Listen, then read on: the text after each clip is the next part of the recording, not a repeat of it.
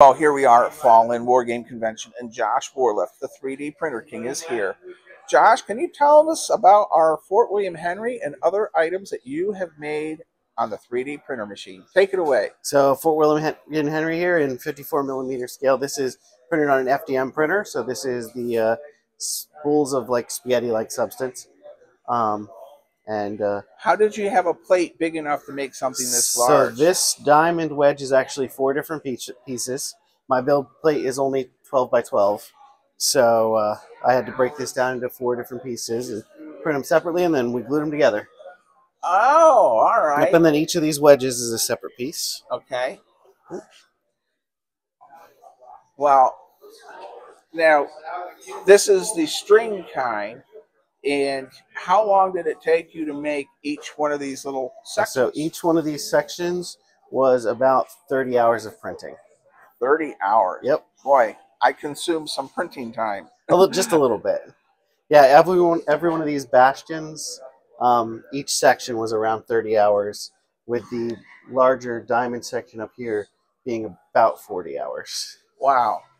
Well, I am so appreciative of this, and a lot of people have been coming up and asked me how long it took me to use my styrofoam cutter. They don't realize it's 3D printed. And they're like, it's too big to be 3D printed. So, wait a minute, there's tanks in the background. Oh yeah, we What's have some 54 millimeter French World War II armor. All right. This is a Hotchkiss H39 that we printed up. Wow. And it's painted, already painted. Yep. And then this is a Suma S35 that we printed. Now, how good are these French tanks, Josh? Well, the Suma, I mean, in my opinion, may have been the finest medium tank of the early part of World War II.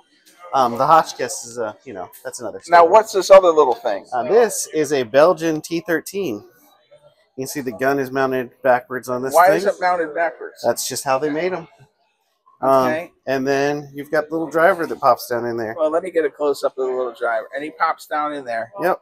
So can you just give me a little history? I don't know a darn thing about that tank. So these were, I believe it was a Vickers tractor that they mounted a gun and a small turret on the back of. So how does that go into combat when it's reversed like that? You drive it and turn it around. How do you know where you're going? Who the hell came up with that?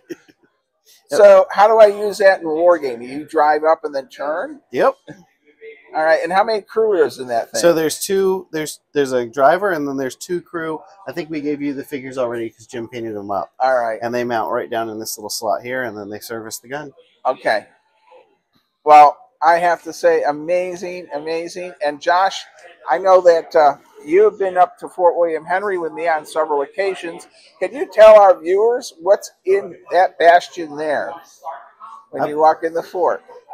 What do they carry in that bastion?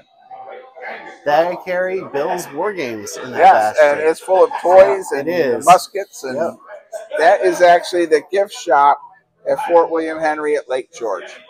All right, Josh, anything else you'd like to say? Not that I can think of. Everybody have a great con, and I'll see you around. All right, and when I pass away, who do you get? Goober. Goober the Traveling Bear will come and live with you. All right, thank you, Josh. Stay safe, be kind, and be courteous.